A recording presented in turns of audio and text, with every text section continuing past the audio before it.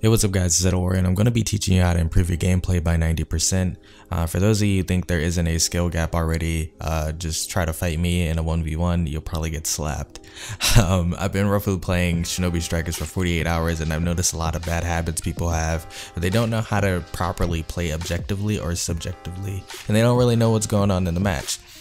So what makes a bad player? They feel like they don't need to block, they aren't comfortable with moving around in the 3D space, and they aren't properly using their jutsus. Also, like some extra things that could help you out is knowing what to block, how to escape certain situations, and when not to fight.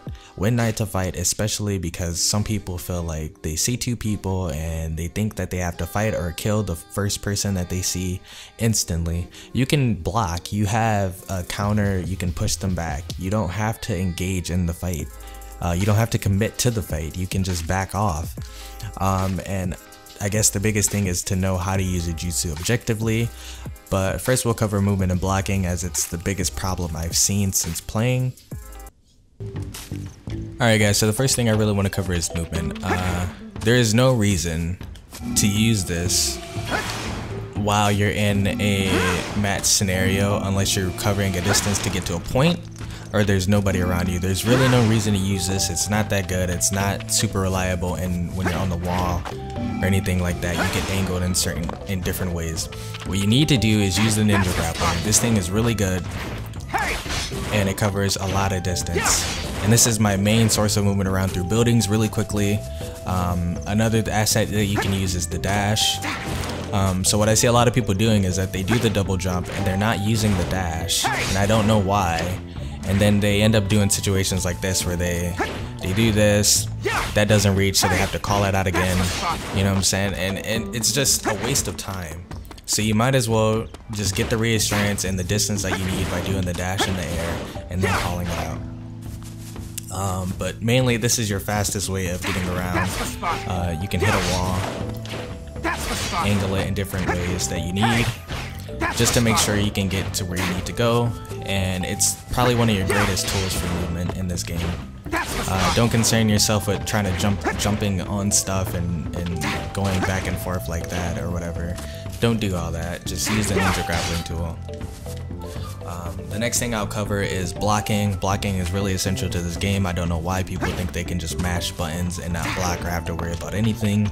And what makes this game really interesting is that blocking doesn't, hitting attack button, it won't go into the grab like in Naruto Storm 4. There is no grab in this game, so essentially you don't have to worry about holding down block. So watch this. I'm gonna hold down block and I'm gonna do the full combo of this. And when it ends, you instantly go into block. You hit one button, you cancel, it goes into block. Now, why is this important? Because you can instantly go into block, or it's called jump canceling or combo canceling, and it will block instantly. So if I do this, I will block. And why is that good? Because this game has 360 defense, meaning that even if something hit you from behind, as long as you're holding down the block button, it won't affect you. So you can essentially be doing combos against someone, right, and then their teammate comes up and tries to help them and hit you from behind. All you have to do is hit X while you're holding block, you'll jump cancel into a block, and you'll block them, and then you can start fighting them, and vice versa. Anytime someone runs up on you, just hit square or hit X and then block it. I guess another thing, a quick tip, I guess when you're doing this, you can cancel it by hitting block, if some of you didn't know. The next technique I will cover is wave dashing. So if you already hold blocking, you hit forward, you do a dash on the ground. If you hold forward and you hit X, you'll do this. This is going to be your main source of movement around while you're on the ground in terms of like PvP when someone's near you. And why would you do this is because you see when you hold forward and jump, that kind of stripe line, that is invulnerable. You can't be hit by anything. Not to say that you can use this to like kind of escape people's jutsus and stuff, because a lot of the jutsus hit multiple times, so in that one frame of invincibility that you have, you'll probably get hit in the other frames of their jutsu. But anyway, all you have to do is hold forward and do this. Hold forward and jump, and you'll have one frame of invincibility, and you can angle yourself You can go back, forward, whichever way you need to go.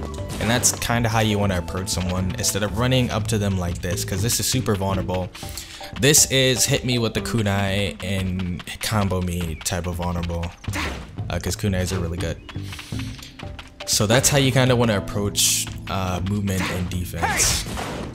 And I'll show some examples on this and why it works in like team battles and how people can't sneak up on you, or you can negate getting hit by stuff that you can't see. Alright guys, so the last thing we're really going to cover is your jutsus and when to use jutsus. Right now, what I believe the meta is you need a jutsu to extend your combos, and you also need a jutsu or some type of jutsu that's CC, so crowd control. Something that can push them back or slow them down or stop them or dead in their tracks. So right now I use Almighty Pull and Almighty Push. Almighty Pull, after I end my combo in the air, I pull them back to me and I can extend my combo. And then I use Almighty Push to jump into the point or whatever the whatever game mode we're in to push them out or push them away. I use it to end combos when it's convenient, but I mainly keep it around just in case someone's trying to contest a point or someone's trying to take a point, to blast them out of the point.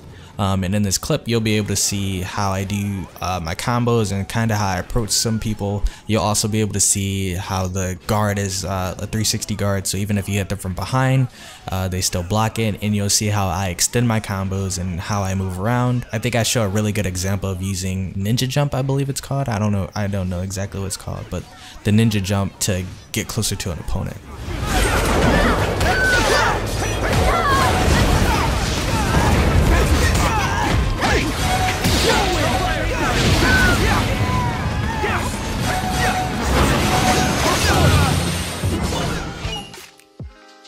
Alright guys, so that's the end of the video. If you did enjoy this video or you did learn something new and it helped you, don't forget to slap a like on it. If you have any friends that enjoy this type of content, don't forget to let them know, because it really does help my channel grow.